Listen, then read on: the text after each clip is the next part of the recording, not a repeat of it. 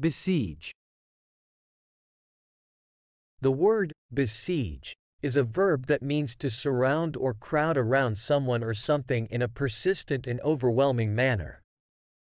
It is often used to describe a situation where a person or a place is under intense pressure or attack, either physically or metaphorically. Here are a few examples to help illustrate the usage of besiege. 1.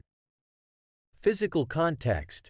During a war, the enemy forces may besiege a city by surrounding it and cutting off its supplies.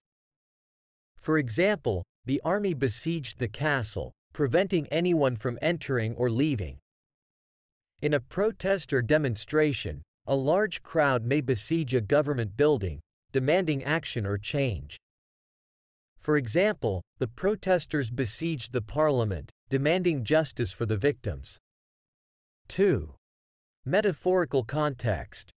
If someone is constantly bombarded with phone calls, messages, and requests, they might say, "I feel besieged by all these demands on my time."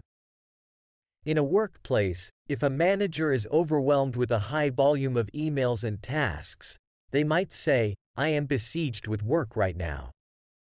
In all these examples, besiege is used to convey the idea of being surrounded or overwhelmed by something or someone, either physically or metaphorically.